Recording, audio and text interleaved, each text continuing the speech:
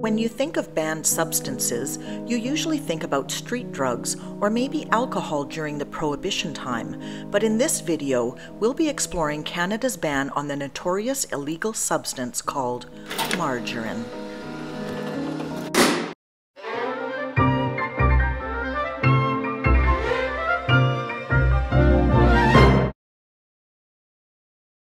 It's difficult to imagine that at the same time alcohol was being bootlegged in Canada, the illicit substance margarine was also being smuggled into the country. To find out what the heck was going on, let's delve into a little history. During the Franco-Prussian War, France's dairy herds had been decimated and butter was so expensive that only the rich could afford it. The public was clamoring that the government do something about it. In desperation, Emperor Napoleon III offered a cash prize to anyone who could produce a nutritious, tasty butter substitute, suitable for use by the military and the poor. So, in 1869, a French chemist patented a substance he created using beef tallow and skim milk called oleomargarine, the name later being shortened to just margarine.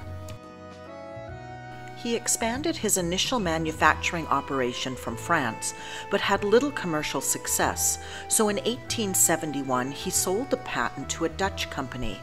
By the 1880s, margarine was being produced and sold in many countries around the world, including Canada. Now that margarine is being sold in Canada, let's head back there and see what exactly is going on. Threatened by the importing of cheap margarine into the country, the dairy farmers vigorously opposed its sale. An Act of Parliament in 1886 forbade the manufacture and sale of margarine in Canada. And how did that ban come into effect so quickly? Well, the farmers had a huge voting power, and losing their votes would have been a disaster for any political party at the time. The ban was enforced until 1917, when wartime dairy shortages brought legalization of margarine in for a short time. By 1923, margarine was outlawed once again until 1948. Two companies in Newfoundland began producing margarine in 1883 using oils from seals, whales, and fish, and sold it for cheap. At this time, Newfoundland was not yet a part of Canada. Sir John Crosbie, the Minister of Fisheries for Newfoundland, was inspired after a trip to Denmark where they had both a strong dairy and margarine industry. In 1925, he founded the Newfoundland Butter Company. A bit of an ironic name since they never produced any butter. This was Newfoundland's third margarine company. New Good Luck Margarine gives you both preferred unsaturates and preferred flavors. Preferred unsaturates for those concerned about the family diet, plus delicious flavor your whole family will prefer. Preferred unsaturates and preferred flavors. New Good Luck Margarine gives you both at no extra cost. Bootleg margarine was being produced and smuggled into Canada, where it was widely sold for half the price of butter. Following the Second World War, pressure in Canada mounted to legalize margarine. A royal commission studied the matter, but the Liberal government couldn't seem to choose between the dairy farmers and the consumers. So the affair was handed over to the Supreme Court to decide whether or not the ban was constitutional.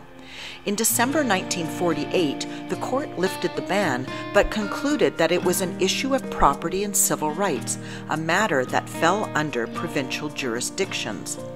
The butter lobby filed an appeal with the Judicial Committee of the Privy Council in England, which still had the final say over our Supreme Court.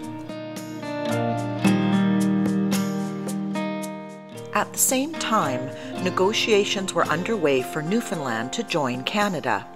Discussions moved along nicely until the margarine issue came up.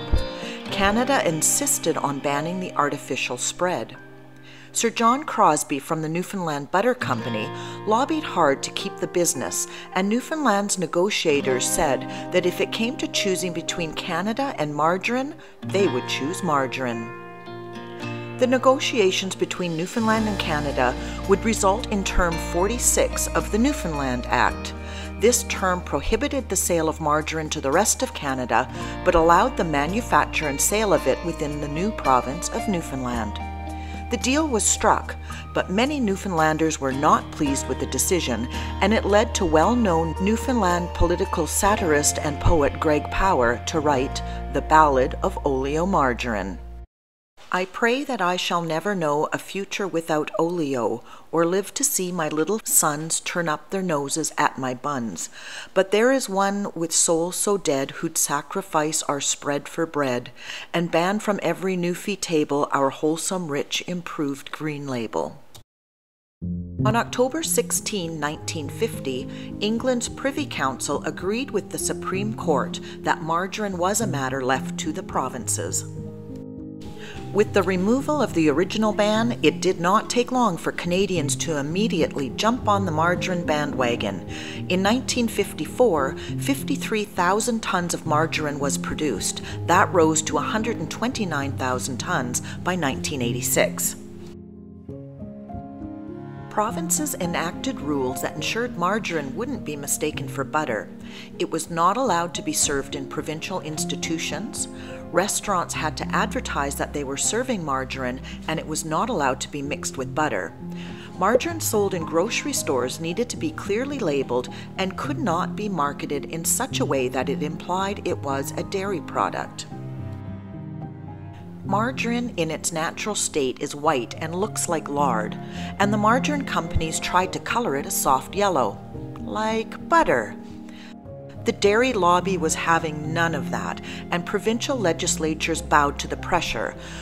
Most provinces required margarine to be bright yellow or orange, and in some provinces it was to be colorless. Consumers, well, they were not impressed. They wanted margarine to look appetizing. In some provinces, such as Ontario, yellow dye tabs were included with colorless margarine so consumers could tint it themselves to make it visually appealing. But that wasn't necessary in other parts of Canada, where the yellow tint was added during manufacture. In what may be one of Canada's most bizarre protests, homemakers in Ontario took to the streets in a march with dye tabs and mixing bowls in hand. Mrs. Celtic, how long does this operation take? From the time that I remove the margarine from the refrigerator to the time that I'm ready to serve it, approximately 2 hours. Why do you buy margarine? Well, I have my husband and 2 young sons to shop for, and I find margarine just a better buy. You get twice as much for your money, and it's as simple as that. Do you understand why you must mix the coloring into your margarine? I certainly do, and it makes my blood boil, and I'm inconvenienced for at least 2 hours. Well, whose fault is it? The dairy farmers of Canada. They are overrepresented in our provincial legislature, and the vote-conscious politicians bow to the dairy farmers' wishes. And I say that it's not right that a few dairy farmers should be allowed to dictate to thousands of Canadian homemakers such as myself. If we are the homemakers of Canada and we want colored margarine, I feel we should have the right to buy it as such. And now is the time that something can be done about this injustice. Well, what do you think can be done about it? The only thing to do is to make the men who make the laws, the politicians who represent us as well as the dairy farmer, more aware of the injustice of this whole matter. Obviously, individual complaints have no effect on our politicians, so I say to the women homemakers of Canada that this is the time for us to organize, and if necessary, to carry our protest demonstrations to the respective provincial governments. Fast forward to the 1980s, and most provinces had lifted the restriction. Under the terms of a 1994 agreement on internal trade, all provinces agreed that it was a trade barrier and promised to end margarine coloring restrictions by 1997. Ontario lifted its ban to sell butter-colored margarine in 1995. Quebec was the last Canadian province and the last jurisdiction in North America to regulate margarine coloring, repealing its law requiring it to be colorless in July 2008. This came only because of the Western provinces winning a trade challenge against Quebec. The restrictions were illegal under the rules that prohibit governments from creating barriers to interprovincial trade over the sale of certain margarines, coffee whiteners, and dessert toppings in the Quebec market. Both Ontario and Quebec still have legislation that restricts the trade in vegetable oil products. The power of the butter lobby has weakened, but intense pressure continues.